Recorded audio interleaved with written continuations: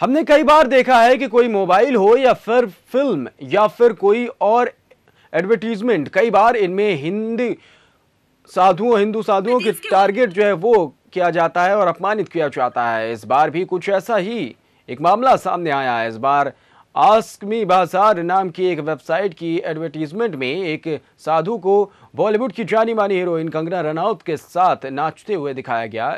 इस एड में एक साधु कंगना रनौत के साथ बातें करते और फिर आस्क मी बाजार के एडवर्टीजमेंट की धुन पर नाचते हुए दिखाया जाता है। इससे पहले भी सिंघम रिटर्न्स में भी साधुओं को लेकर आपत्तिजनक संवाद किए गए थे। सुदर्शन न्यूज पर लगातार खबर दिखाए जाने के बाद हालांकि उन संवादों को हटाया गया था, लेकिन बड़ा सवाल यहां पर है, ये खड़ा हो रहा है कि आखिर हिंदू साधुओं को सामने रखकर ही ऐसी फिल्में या एडवर्टीजमेंट क्यों बनाए जाते हैं? क्या निर्माता सस्ती लोकप्रियता के लिए ऐसा करते हैं या फिर कोई तीसरी ताकत ऐसा करवा रही है?